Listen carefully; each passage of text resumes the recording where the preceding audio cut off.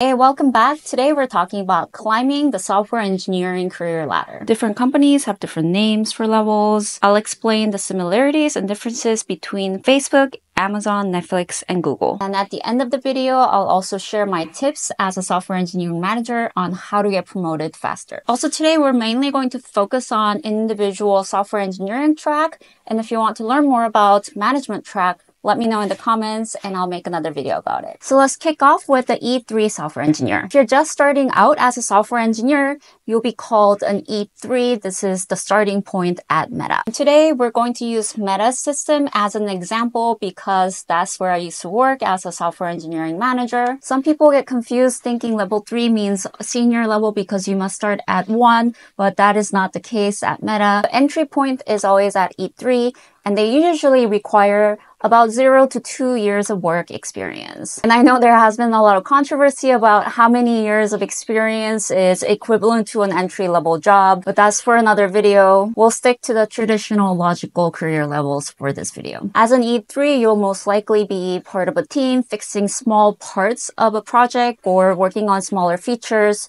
You'll get a lot of guidance and support from senior engineers. It's likely that your tasks will be broken down into more manageable pieces, making it much easier for you to ramp up. Next up is E4 software engineer. Most people go from E3 to E4 within about 1 to 2 years. At this level, you will start taking on bigger challenges and responsibilities. You'll be in charge of bigger parts of a project, and you might even lead small groups of people. So it's not just about coding anymore. You'll start to collaborate with other team members. Maybe you'll be mentoring others, conducting code reviews, and even planning out whole projects from beginning to end. Your work might still be mostly focused on your own team, but you're getting ready for the bigger projects and bigger scope. Next, E5 is a senior engineer level, where this is a bigger step up from the previous levels. Most people at Meta reach this level in 3 to 5 years of experience. This is where you take on lead and take charge of bigger and more complicated projects.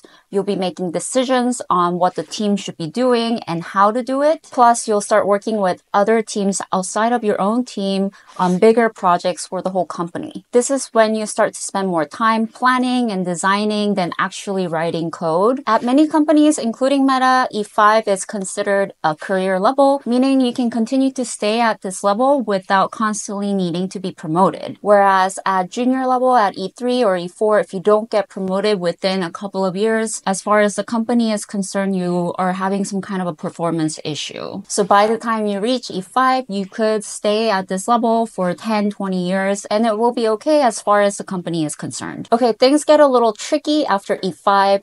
Titles start to change depending on the company. At Google and Netflix, E6 is considered a staff software engineer, but Meta doesn't like to have all these different levels of engineering, so you will still be called senior software engineer even though you're at E6. Amazon also retains senior engineer at L6, which is equivalent to E6. And there are ex-Meta people who call themselves staff engineers, and Meta doesn't officially have that title, so I'm not sure where they're getting that information from. Also, after E5, you can see the starting line for E6 kind of depends on the company. Like at Facebook, it starts a little bit earlier, and then Google a little bit later, and Netflix even later. So just because you're a level 6 at Facebook, it doesn't necessarily mean you are exactly an L6 at Netflix or vice versa. But again, titles are interchangeable. What matters more is the level itself. In terms of experience, according to levels.fyi, people usually need about 10 years or more to get here. And this means that you're a top performer.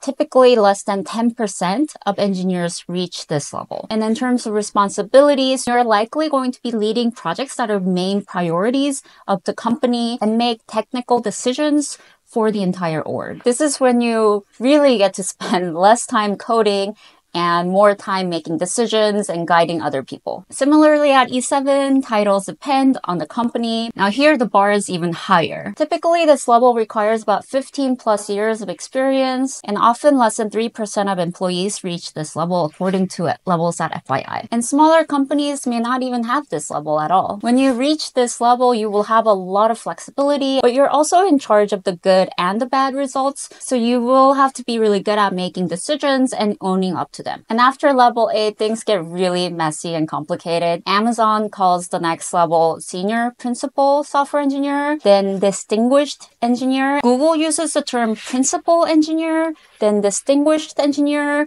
and fellow. Netflix starts at level 7. There are no more levels after that. And again, Meta does not really distinguish the titles at this level. This means that other people at Meta would not even know what level you are unless you advertise it yourself. Plus, these levels are so rare because most people who reach this point end up becoming managers instead of staying as individual software engineers, right? I have personally only met one person at this level as an individual contributor who's not managing people. And I've been working in tech for 20 years and I was at WhatsApp/Facebook for 8 years, so you'll know how uncommon it is. So let's talk about getting promoted. Climbing the ladder up to E5 is pretty straightforward. There's often a clear path with specific goals that you need to meet. But once you hit level 5, that's when things get a bit murkier. Yes, your coding skills do matter, but now it's also about how well you play the game. Being successful at the higher levels depend more on mix of your work,